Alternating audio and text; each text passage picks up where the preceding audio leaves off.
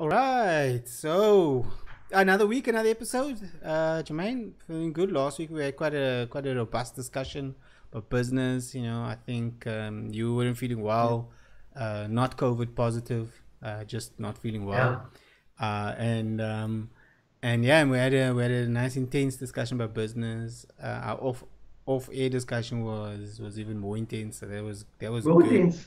Yeah, maybe we should do Yeah. like the Yeah. the show prep note video Mm. sharing also. Um, Mm. cool. I completely forgot what the topic is for today. What's the topic for today? The the tools that entrepreneurs might need in their startup phase.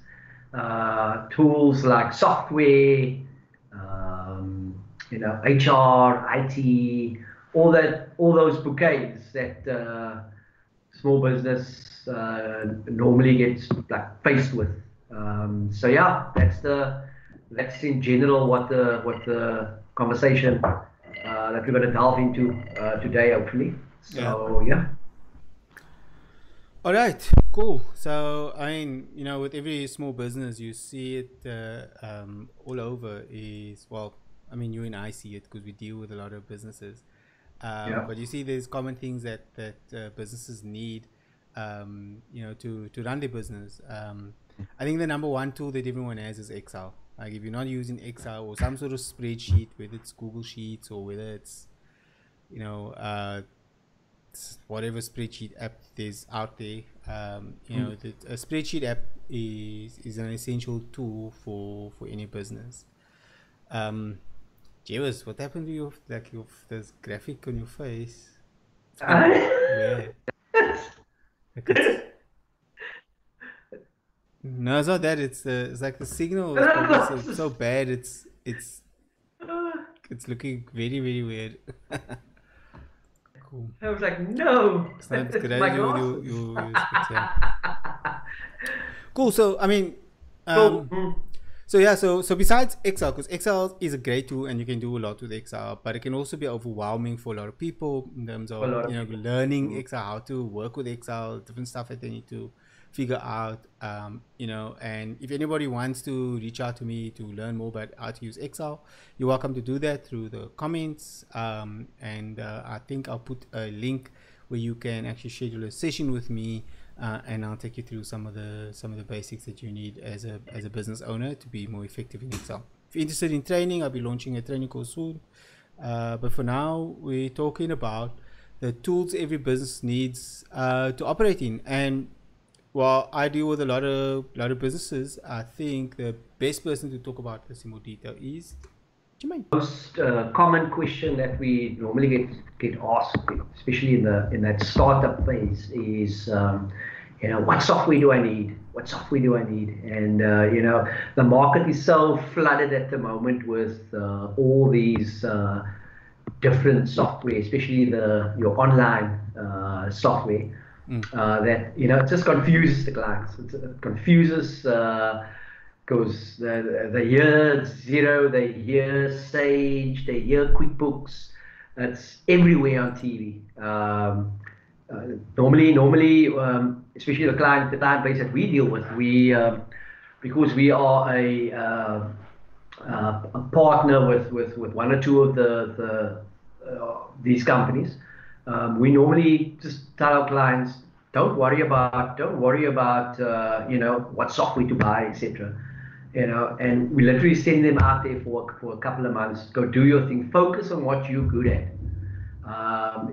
To do a quick catch up and to get the numbers in an acceptable state. That's the easy bit.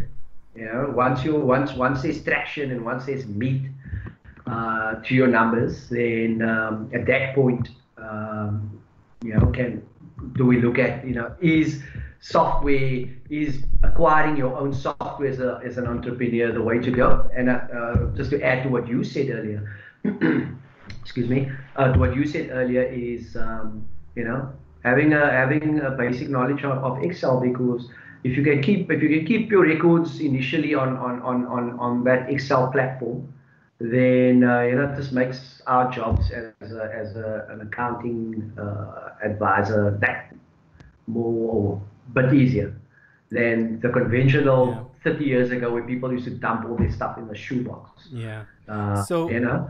So when we look at, I mean, every kind of business is going to be different. They're going to have different needs, but there's some commonalities across a business, and I'm sure your point of view and my point of view is going to be biased towards the things that we interact with on a daily, weekly basis. So Excel, I think, is a great tool because it's going to give you universal usage. You know, if you need to track sales, you're going to probably use Excel. You can even use Excel to start generating your first few invoices. You don't need 100%. An online system.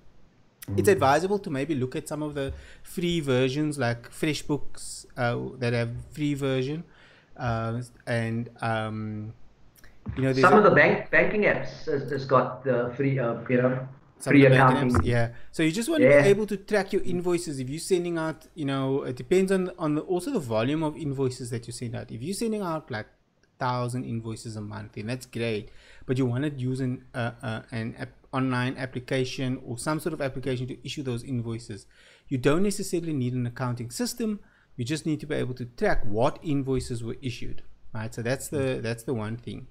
And from a finance perspective, again, is tracking expenses isn't general. You don't need a system for that. You just, if you're using a business bank account, I mean, if you have a personal bank account, let's say you're a solopreneur, like, and you have your personal bank account, you're gonna have to just sit through that bank account at some point in Excel and mark the transactions that is related to your business.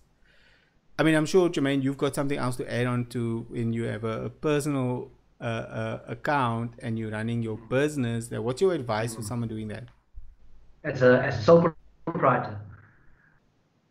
Are you referring to? So if someone is running as a sole proprietor, and obviously is business income and expenditure sort of intertwined with his personal expenses.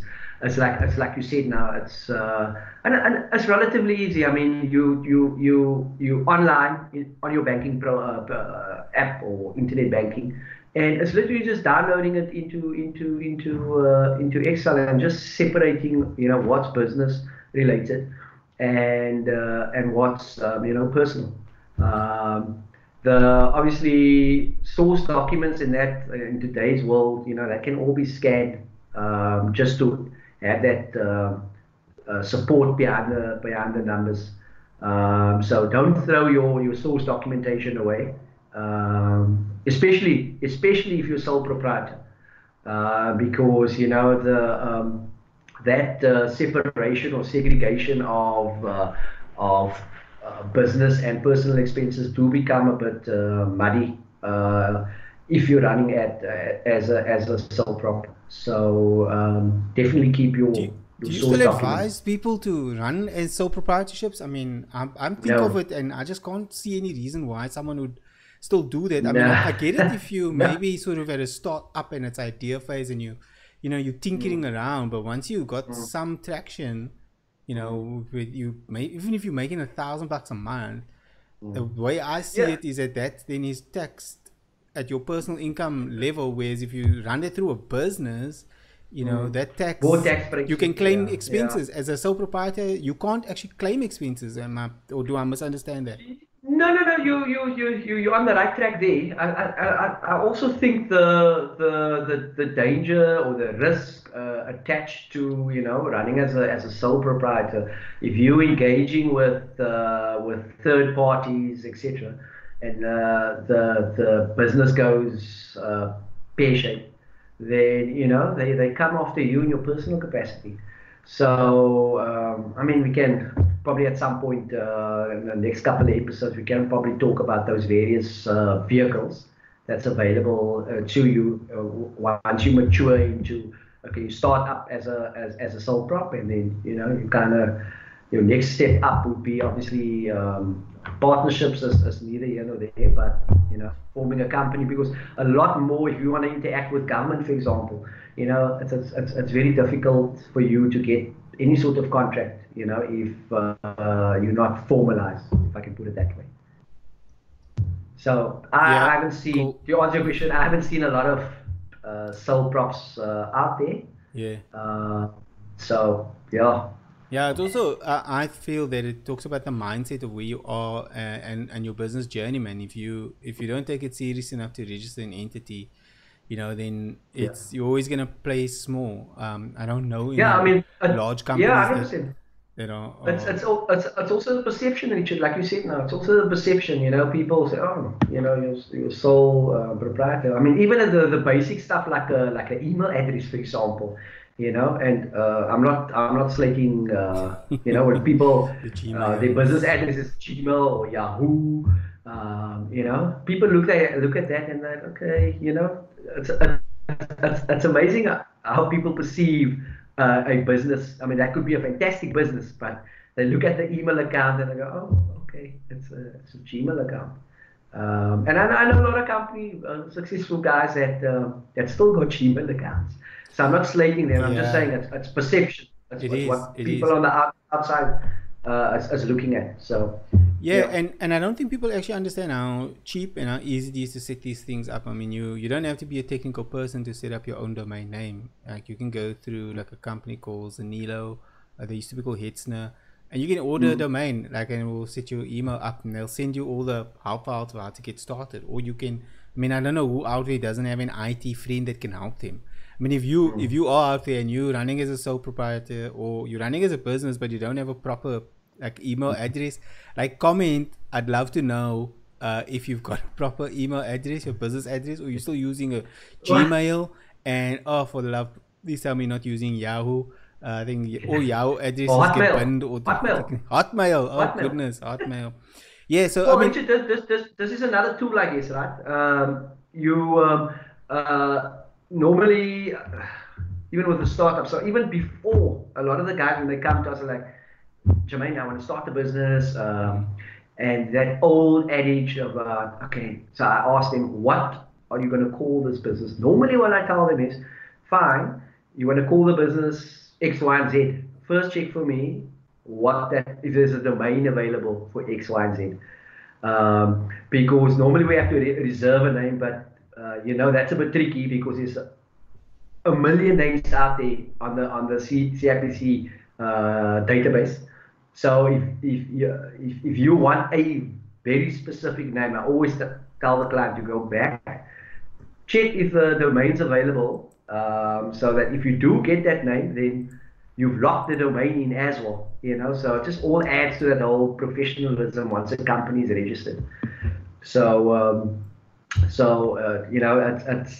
I guess email branding. It's all part of that initial. Even though you might think branding comes towards the end of a couple of months into your trade, you want to start looking at branding, etc. It actually starts at the beginning because, like you say now with these Gmail, Hotmail, Yahoo, have a domain locked in that's linked to your name. And with that comes the email accounts, because I'm sitting here on the other side and you try to tender for a piece of work that's out there, and I see a Jermaine at Yahoo. yeah. Immediately I go on the defensive. It's probably unfair towards the entrepreneur, but it just is that way. It's people have perceptions, and Yeah. So they're not gonna. You're not.